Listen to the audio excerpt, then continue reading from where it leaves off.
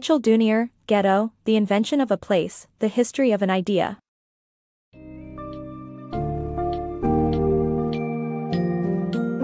Dive into the intriguing history of the concept of the ghetto and its evolution, as expertly dissected in Ghetto, The Invention of a Place, The History of an Idea by Duneier. Through a detailed analysis of the origins of the term and its transformation over time, Duneier's work highlights the societal and political shifts that have shaped the ghettos we know today. Explore the plight of marginalized communities, as the book sheds light on the systemic racism that persists till date. Prepare to be engrossed in this eye-opening journey that delves into centuries of history, socio-political dynamics, and the evolution of an idea, the ghetto.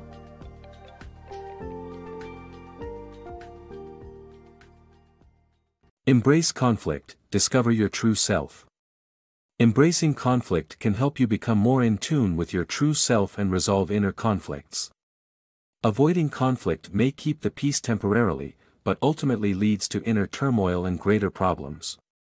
Learning to resolve conflicts effectively can move you from avoidance to honesty, promoting a healthier, more genuine connection with others. Conflict is a natural part of life, but too often we shy away from it.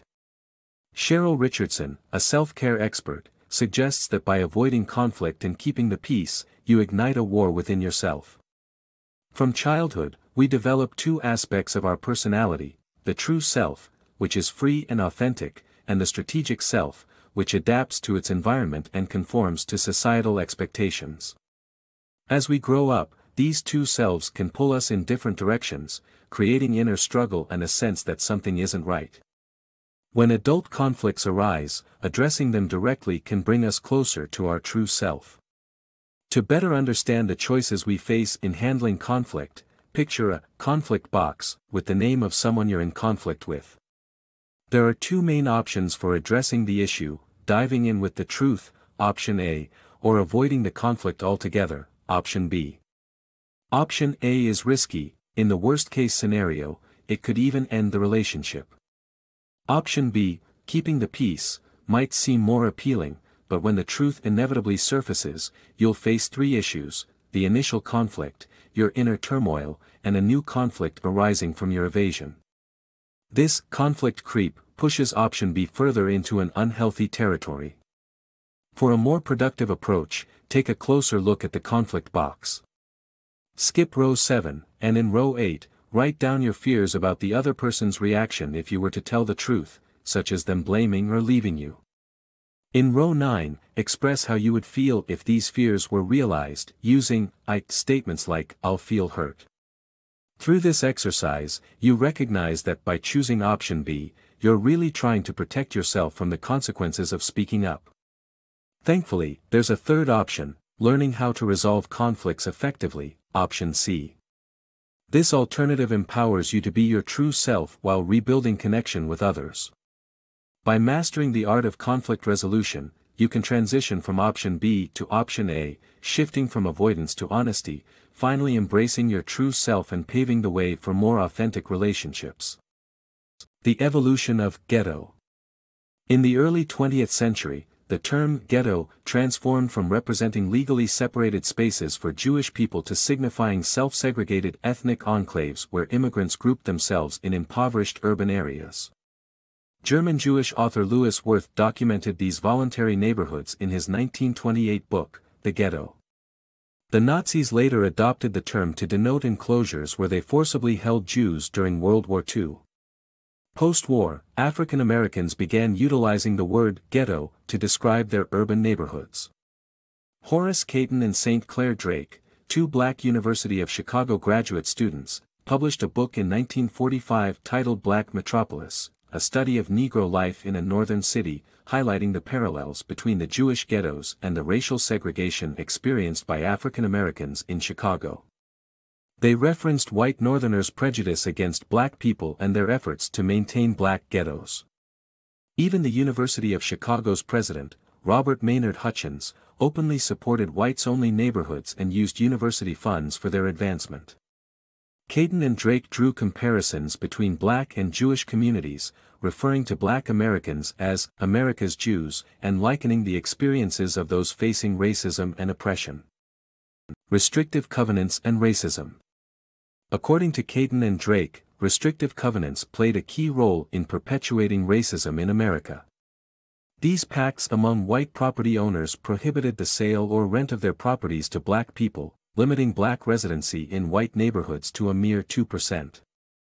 Even the University of Chicago president, as well as influential real estate organizations like the National Association of Real Estate Boards, supported these racially discriminatory practices. When black families did manage to move into white neighborhoods, they often faced violence and arson without any intervention from law enforcement. Forced into overcrowded and undermaintained areas, black communities experienced severe housing shortages and depreciation, resulting in a vicious cycle of poverty and discrimination. Unraveling Myrdal's American Dilemma.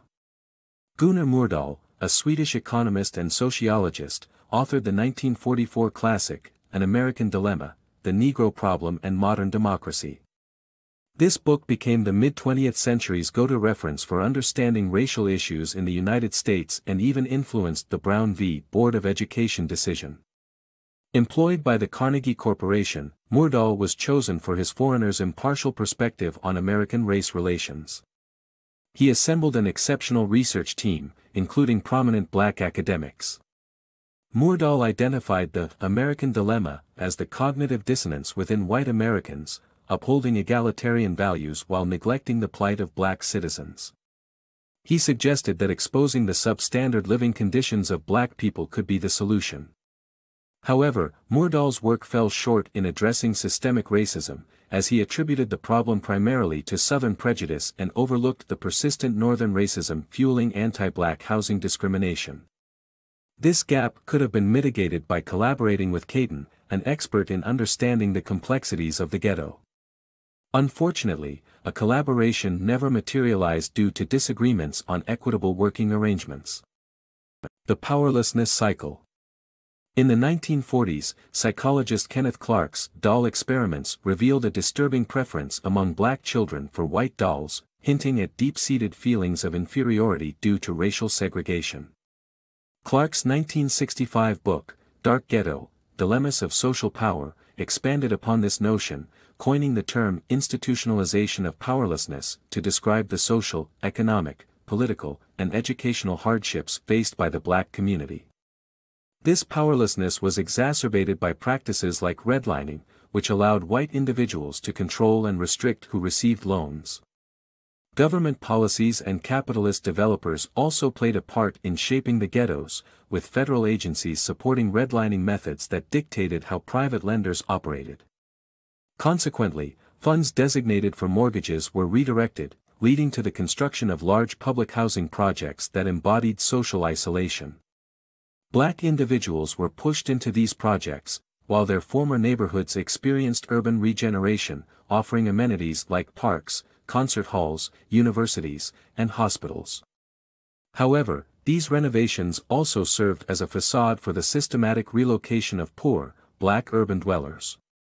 Economic prospects within the ghettos were bleak, as black jobs often disappeared during downturns and returned last when the economy recovered. Discriminatory unions and the project's geographic locations, far from metropolitan job hubs, further hindered employment opportunities.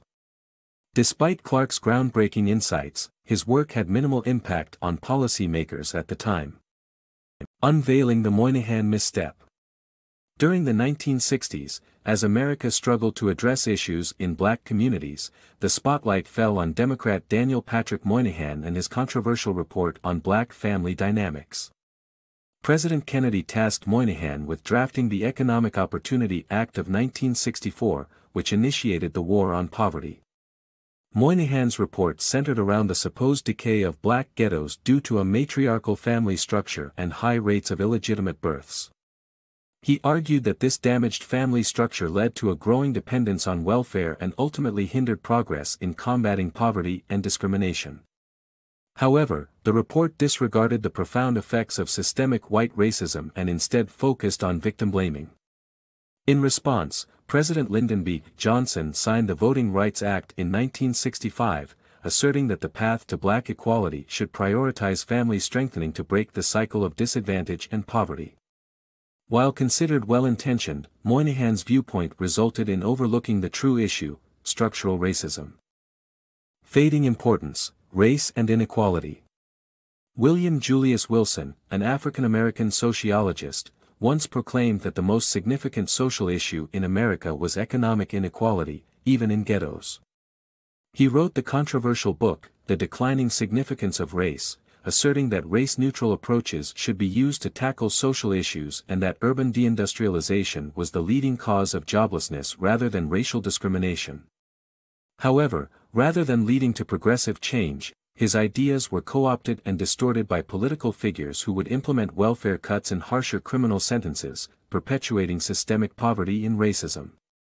Today, those trapped in ghettos are still widely blamed for their plight instead of pointing fingers at the perpetuators and proponents of this unjust system.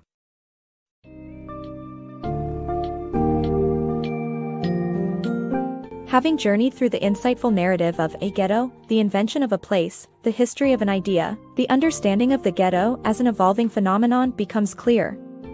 Unfortunately, systemic racism and marginalization continue to impact these communities, as our society remains interwoven with prejudices and inequalities.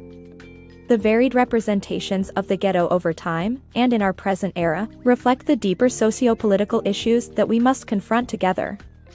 Dunneier's work serves not only as a comprehensive historical account, but also as a call to acknowledge, challenge, and address the harmful effects of social divisions and inequalities in our world.